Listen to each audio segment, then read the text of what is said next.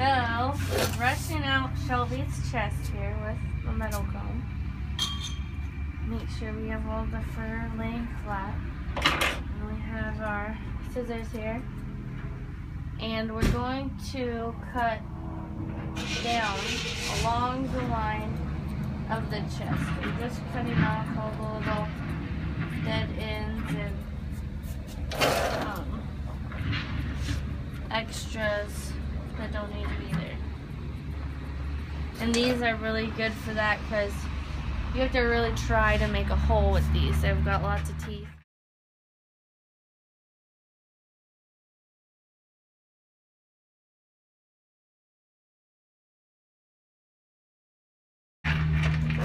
So it's just going to cut a little bit of hair. You can go up or you can go down. This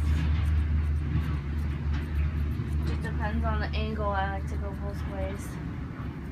And make sure you're combing in between so you can see where you're at. Right here we can see all this little choppy stuff, so we can even that up.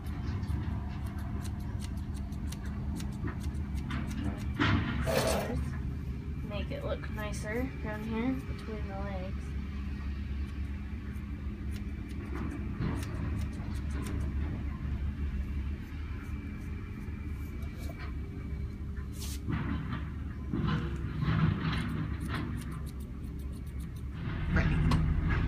We're going to show you to trim Shelby's ears. First you want to comb it out just like the chest. Underneath the ear too, you can see. And on top of the ear. First what I like to do is I like to hold the ear, hold the ear up, and anything along the edge that's sticking out, you can see, and trim that off. And that will outline here along the side of the ear. Then you can take it and you can see against your skin what hairs need to come off. So you just take those off. And if the ear is too thick in here, you can go along the ear, make sure it pointed down, and you can thin out this extra thick stuff on the ear. Then underneath, oh, Shelby. Then underneath the ear, you can trim, you can trim this stuff off. All this brown, dead end hair.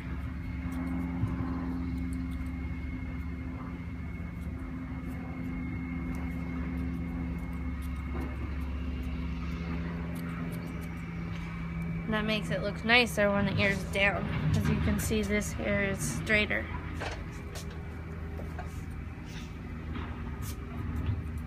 And now we're going to show the top of the head.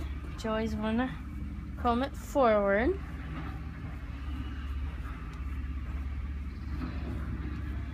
And then you can see all these extra little hairs. Ooh, if I put my hand again so you can see through, maybe. And you just want to take those off, and that will just make their head look nice and round. You don't have to worry about taking too much or too little, because this is just taking a barely amount of hair off. You're not going to make any holes with these unless you really cut in the same place over and over again.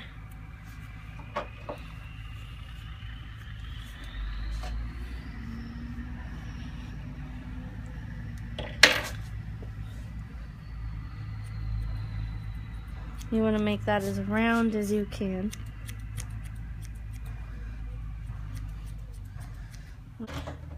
After you comb all this hair off.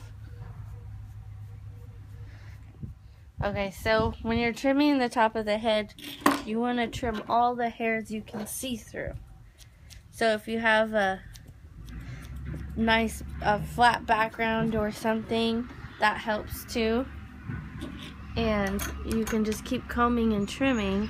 If you see through any little hairs, you can trim all those off. And that will help you get more of a nice round head too. And I'm not cutting down into the hair like this. I'm just cutting the very tips off. I can see right through. Shelby?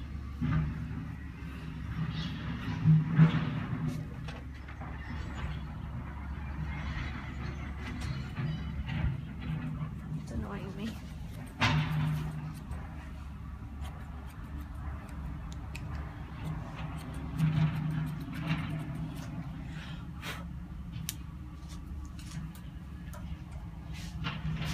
Teacher boy.